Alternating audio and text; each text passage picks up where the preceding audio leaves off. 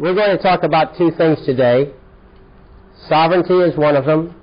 I don't know if you figured that out yet, but sovereignty is one of them. And the other thing is how to deal with the judge when you're actually in court. You're face to face with the judge. What do you do? Which do you want to hear first? The judge? All right, that's very important. Well, it's very simple. It actually is. When you go to court, at the time you go to court, you should have all your paperwork in. You say what you're going to say, you do what you're going to do, and when you're in front of the court, there is no reason to talk, okay, except for certain very key phrases. When there's a motion before the court, or whatever reason you're there, doesn't matter, arraignment, anything else, when you're in front of the court is not interested in what you have to contribute. The only reason you ever make any appearance in the court is so that the court can ask you questions. Okay? When you file a motion, or when you file a petition, or when you file anything, you always, and I went over this in our last session, what is a motion? A motion has many different names, but when you file it, that is the actual trial, or that is the actual hearing. It's on paper. You say in your points and authorities whatever you've got to say. The other DVD of that last session goes into full detail on this. But that's where everything is said. When you actually get to the hearing, it's the option of the court. The court can choose not to let you say anything. And that's just fine, because you've said everything already. If there's some point of confusion, the court can ask you what you intended, or what you meant, or something like that, and then you can explain further. Anything else is off limits. Now, you've seen attorneys get up and they put in all sorts of new evidence right at the hearing. That's not allowed, unless the court chooses to allow it, or unless you fail to object to it. Okay, so here's the simple rule of thumb. Anytime anything happens that you don't like, you object. That's it. 2 words. I object. That's all you say to the judge. I object. You say, I object. Okay? That's all you say when anything happens that you don't like. Now, the next thing that happens, give me a moment. I got a speech here, and I'll get to those questions. Okay. The very next thing that will happen, likely, not guaranteed, is that the judge will say, well, why do you object? And your answer should always be, it is not my wish that it be that way, or that this happen. Now, you understand, this is a centuries, in fact, more than centuries, it's a millennia old tradition. Kings do not issue direct orders. Okay? Why? Because the king is all powerful. Okay? So, in order to soften the relationship a little, instead of the king issuing a direct order, the king requests or wishes for something. The king's wish is the subject's command. Okay? The judge is your subject. So when you say, it is not my wish, you are issuing, just by those words, you are issuing a sovereign verbal command. Okay? Which cannot be ignored. So when you say to the judge, it's not my wish, that's all you have to say. The sovereign is not obligated to explain himself. Okay? It is not the place of the subjects to challenge the sovereign. Now, the king, when you are in your sovereign capacity and you say that, the judge, if this is your very first session with the judge, he doesn't know this, or if he does know it, he doesn't realize this is what's happening. So he'll probably say, well, if that's the best you can do, you're overruled. Okay? And so then what you say, if you have the opportunity, if you don't have the opportunity, don't say it. But if you have the opportunity, you say, well, Your Honor, and it's okay to call him Your Honor, you know. It doesn't take anything away from your sovereignty. You just say, well, Your Honor, for the record, that is my wish. And then he says, okay, the record's noted. Okay? The record is what? Noted. N-O-T-E-D. So, Could you object? now, at that point, you said everything you need to say. Just move on to the next item of business. Okay? Could I take exception? No. You have to have the last word. We're not hearing any of this on the tape, you guys. You're just Yeah. talking into space. You know, Okay. Order in the court. Okay. Now, the thing is that when you have said that little train of phrases, you've done your job for the moment. Okay? Nothing more need be said. You've established your sovereign objection to whatever is going on. Then you move on to the next item of business. Same deal. Something else happens you don't like? I object. At some point, the judge may even say to you, yeah, I know, you object to everything. You say, thank you, Your Honor, that is true. Okay? And then you just move on. Now you don't have to say anything because the whole process is being objected to. Okay? Now, the judge is going to do whatever he's going to do. He's going to say whatever he's going to say. You don't have the guns. He does. Okay? And so you cannot take physical control of the judge. Okay? He has physical control of you whether you like it or not. Okay. So something changed there. We got some feedback. Okay. So what you do is you then leave the courtroom with whatever package you got. All right? Your next step is to go to your typewriter or your computer. By the way, if you're using a typewriter, I feel sorry for you. You know, word processor is the only way to go. And if you don't have a computer, get one. They're so cheap these days, you can get a used one for a couple $100. But what you do is you go to your word processor, and all those things that you objected to that went on, you simply issue an order reversing them. Okay? You do it on paper. Remember this. Words are into the air and they float away. They mean nothing. All that has any meaning when you're in the court is the fact that you objected and it's noted for the record. And a lot of times they don't note it on the record, so you note it yourself in your own record. You keep a notepad at right there at the table, and you note when you object something, you make it. And look, they can't push you too fast. You can take all the time you need to write that note. Okay? If he asks you a question, you say, I'll be right with you, Your Honor, I've got to make a note here. Okay? So don't let them push you into keeping bad notes. You just take whatever time you need to write your note. So let me review this again, since we had a lot of interruptions on the last one. I'll just go through it again. First step is, something happens you don't like, you object. Okay, that's number one. Number two, he says, why do you object? And you say, it is not my wish.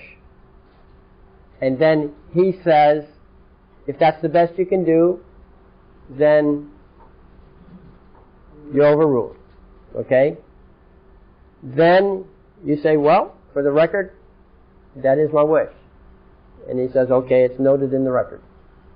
He may or may not say that. That is the entire procedure, okay, in the courtroom. When you leave the courtroom, that's when you issue those bombshell orders. That's when you cancel out everything he does. And I'll show you an actual example where we did this when we get into the sovereignty. All right, now, if, on the other hand, he respects your wish and says, well, all right, what do you want to do? Then you can say what you wish, whatever it is you do want. But whatever you do, don't argue with the judge. It gets you nowhere. Just a simple objection is good enough. Okay? He wants to shut you down, that's just fine. That's because he knows you objected to everything, and so forth. Now, if the record is not being properly kept, you know, you go back and you look at the docket and you see stuff that's not on there. All you have to do is file affidavits relating to that hearing, and you say this is what really happened. And ideally you should have 2 affidavits. 2 different people, okay, behind you at your hearing who saw what went on will each make up an affidavit of what they observed, and when you file those in, that makes the record too. Okay? And then you issue the orders. The orders are, whether they're ignored or not, they build the record. At some point, the weight of the record, the conceptual weight of the record, is what wins. That's all there is to handling the judge. Okay? Yes, sir. What if there are 2 witnesses there present? You're in trouble. Do the best you can. Yes, sir. You said the judge is your subject. That's right. Everybody's your subject if you're the plaintiff. Then that brings it like Georgia, Chisholm versus Georgia says the people have no subject. Well, he says the Chisholm versus Georgia says the people have no subject. Well, that's true. The people do not have any subjects. Okay? Hang on here. You don't have any subjects normally, but when you do get a relationship going, you know, you're the plaintiff, the defendant is always the subject of the plaintiff. Always. That's the relationship. You know, and if you are the defendant, you must convert yourself into a plaintiff. Okay, the way you convert yourself into a plaintiff is you file a counterclaim or you file a habeas corpus. Either way. Those are the only 2 methods I know for converting yourself into a plaintiff. If you filed an original lawsuit, you're obviously the plaintiff. But you file a counterclaim. The counterclaim absolutely must be based on a challenge to jurisdiction. When you challenge the jurisdiction, everything must stop in the other court until they prove their jurisdiction to your court. Okay, they have to prove it to your court. They can't just say, oh, I'm wearing a robe. That's what one judge told me. He says, well, my robe is my jurisdiction. Okay. But, you know, the jurisdiction is the basis of your counterclaim, and that makes you the plaintiff. And now what do you have? You have plaintiff versus plaintiff instead of plaintiff versus defendant. Now you know, you're now the counter plaintiff, and you have the counter defendant. You've converted him temporarily into your subject. Depending on the outcome of that case, that may or may not be the death of the other case. Okay? Here. Joe had asked you when people ask questions for you to restate the question before you answer. Do you want me to restate that question? Okay. Do you want me to restate that question? He says that when he wants me to restate the question when the question is asked or the point made. So I just did. Okay. Okay, when you file that counterclaim, you do not ask for any monetary, correct? When you file a counterclaim, you don't ask for monetary. That's not true. The whole idea of a counterclaim is that you've been injured by them taking jurisdiction when they shouldn't have. And you're challenging their jurisdiction. And if you've been injured, obviously you want the compensation for your injuries. You betcha. Okay, and if it's a criminal, you still have to Is that on? counterclaim civil. Is that mic on? If a counterclaim, look, we filed a counterclaim just recently. In the Los Angeles court. The Los Angeles court is so large, the left hand doesn't know what the right's doing. So I attempted to file it with the criminal courts. They wouldn't accept it. They said, this is civil. Well, technically they should have accepted it, but they're ignorant. So as long as your rights are not given up, go ahead and go along with their ignorance. Okay? Doesn't hurt a thing as long as you're retaining your rights. So what we did was we said, okay, you don't want like that? We'll go over to civil. Went over to civil. I had the proper format for counterclaim. They didn't like that. You said, well, you got to be the plaintiff. I said, okay, scratch out this part. All right? So I scratched out the original criminal heading, which was state versus defendant, and the lower heading was the defendant, now a counter plaintiff, versus the counter defendant. That made the court happy. Okay? And then it said on the other side, on the right side, it said counterclaim. He didn't like that. I said, okay, scratch it out, and I hand wrote complaint. Now he was happy. Now, why is it that I was able to do this? Because titles and headings do not control. What controls is what's in the body. The clerk never looked in the body. He only looked at his customary headings, and he was too ignorant to know what the alternative procedures were, and I didn't want to hassle going up through the supervision and all this sort of stuff when it was, I have now adopted pretty much a policy of just rolling along with them as long as the basics are not messed with. I don't worry about the details. As they say, don't sweat the small stuff, okay? And so when they filed it in, and one of the demurrers that we got back on it, by the way, the guy complained about how all this stuff was scratched out, and he's confused. He doesn't know who's defendant, counter defendant, whatever. Well, it's a personal problem attorneys have.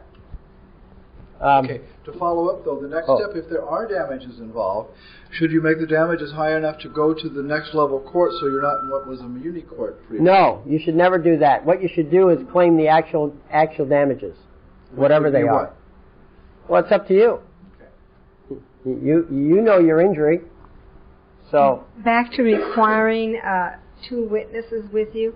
If you can't get the 2 there on that date, can you request from the court a audio recording or a video recording of the proceeding? I don't know what their policies are, but one of the things when I go to court, and if I don't have 2 witnesses with me, well, that's too bad. I mean, you do it the best what you can. You've got court reporters there typically. I understand that court reporters do not always properly report what was said. That happens.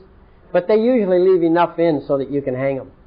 So, but they do, you do the best you can. You deal with reality. If you can't get people to back you up and be your witness, well, then that's how life is. But you make your effort. Remember this, once you're in charge, you got a lot of flexibility. Yes, sir. Bill, I had a question. The judge we're dealing with in Oklahoma will not give us an oral hearing of any kind. He doesn't have to. So in lieu of being able to say these things in court, you just put it all in writing? No, it isn't in lieu. Oh. It's what you do. I see. You always put it in writing. Okay. You see, if the judge, like as you said, the judge won't give you an oral hearing. He doesn't have to. That's purely the discretion of the court. Okay?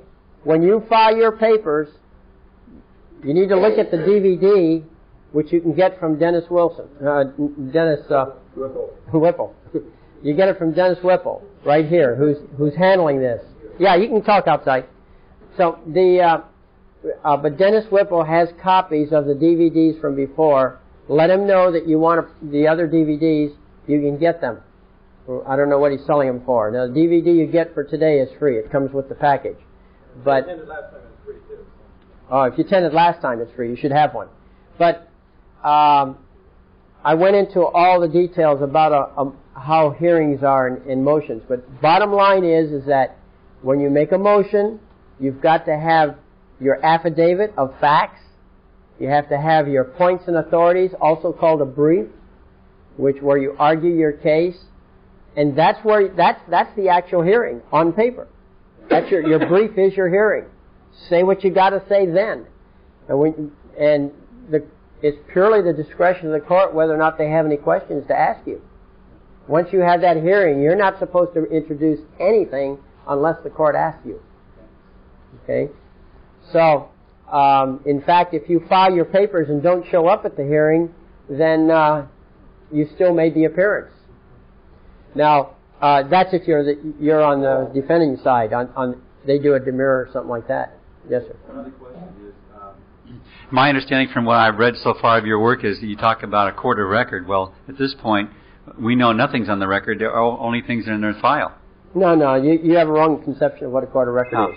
Have you been to the website? Yes. Okay. I think. What is that? Somebody's phone? Okay. Anyway, time to turn off the cell phones. Anyhow, yeah, you need to go to the website and look up court of record. Okay, because the court of record has 5 requirements. Keeping a record is only one of them. Okay? All right. 1215.org, 1215.org is the website. And, but you see, if you go to Law Notes, and then you go to the foundation, and then you have down here court of record, okay? And that gives you the 5 definitions, which you can copy down as I'm talking. So the thing is that when you're in court on any kind of a hearing, that is not the time to present your case. It's too late to present your case at that point. You present your case on paper. And if the judge attempts to make any decision, you see, the judge in a court of record is not allowed to make any decisions. In a court of record, if you look at requirement number 2, the tribunal is independent of the magistrate. And if you look at requirement number 3, it's a proceeding according to the common law. There's no statutes in a court of record. Okay? I want to point out something interesting about California Constitution. It says in the Constitution, Article 6, Section 1, all the courts in California are courts of record. Now that's not a direct quote, but that's the effect of it. All courts are courts of record. That means no statutes. It's got to be common law. That's why they have the arraignment process in a criminal proceeding. In arraignment, what they do is they ask you, do you accept the law but plead guilty, not guilty, or no contest? Okay? Well, if you accept the law, meaning the code, right?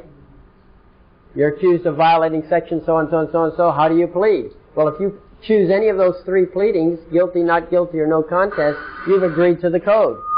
You've agreed to proceeding outside the common law and inside the statutory law.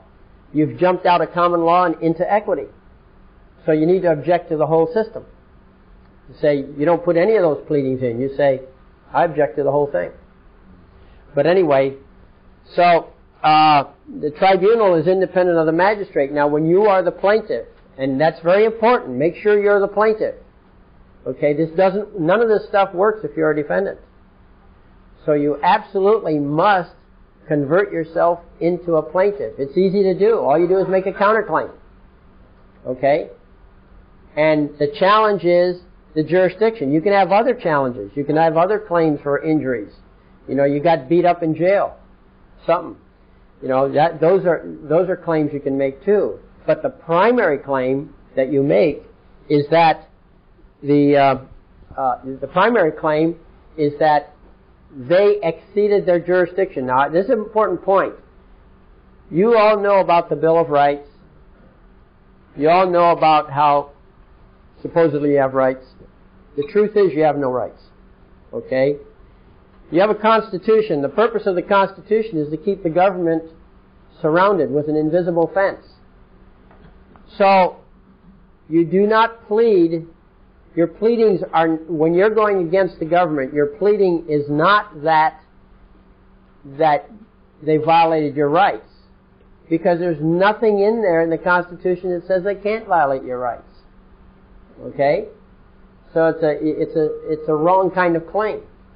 What you do is you claim that they exceeded their jurisdiction. if they don't have jurisdiction granted to them by the Constitution, then they can't take it. And so if they do take jurisdiction over you when they shouldn't, then you challenge that. You say, you guys exceeded your jurisdiction. And because you exceeded your jurisdiction, you caused an injury. And because you caused an injury, you owe compensation called damages. That's the sequence. Now you have a logical string of points here to make. So remember that. They exceeded the jurisdiction, number one. Number two, that resulted in an injury. Number three, they owe you damages for those injuries.